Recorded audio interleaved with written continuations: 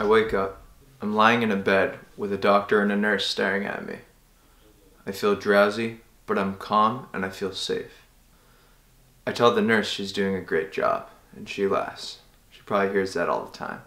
About an hour before, I had a very large cyst on my eye. My mother was at my side as the doctor walked in with a clipboard. It was a waiver asking for consent to administer anesthesia.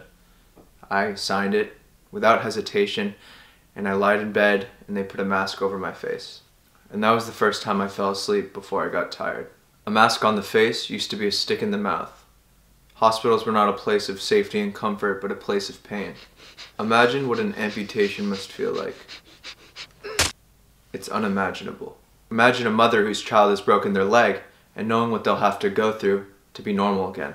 It seemed that no one could figure out how to avoid the consequences of surgery, but then came Dr. William Morton.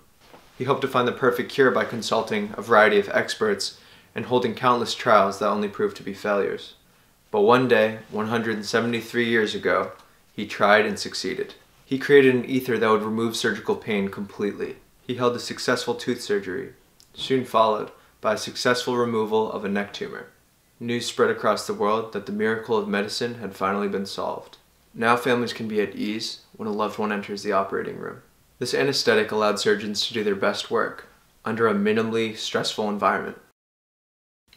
Morton died from a stroke at age 48.